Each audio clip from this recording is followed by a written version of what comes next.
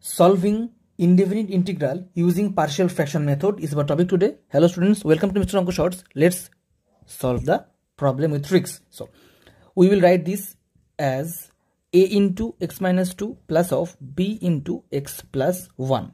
So now we will put x equals to 2 here. So it will be 2 minus 1 is equals to, it will be 0 and it will be 2 plus 1. So b will be equals to 1 by 3. Now we will put x equals to minus 1 since a plus 1 is there. So it will be minus 1 is equals to a into minus 1 minus 2 and it will be 0. So a will be equals to 2 by 3. We will manage this as integration of a by x plus 1. So it will be 2 by 3 outside dx by x plus 1 plus of it is b by x minus 2. So it will be 2 by 3 log mod x plus 1 plus of 1 by 3 log mod x minus 2 plus c is the answer of this question. Thank you. Subscribe Mr. mronkoshorts, make this video viral, share to your math lover.